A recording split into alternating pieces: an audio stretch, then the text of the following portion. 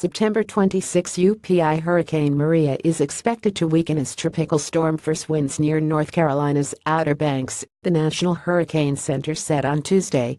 The NHC's 11 a.m. advisory said the storm had maximum sustained winds of 75 miles per hour and could become a tropical storm in the next day or so. It was moving north at 7 miles per hour. The eye of the hurricane was about 175 miles southeast of Cape Hatteras, North Carolina. Maria remains a large hurricane, but is expected to weaken. On the forecast track, the center of Maria will pass east of the coast of North Carolina during the next couple of days, the advisory said. A storm surge warning has been issued from Ocracoke Inlet to Cape Hatteras, North Carolina.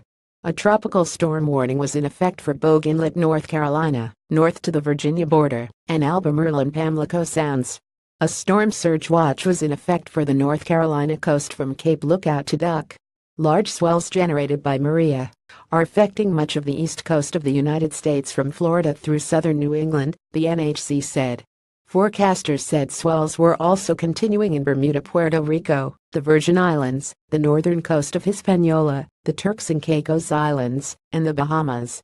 Forecasters said they will likely cause life-threatening surf and rip current conditions.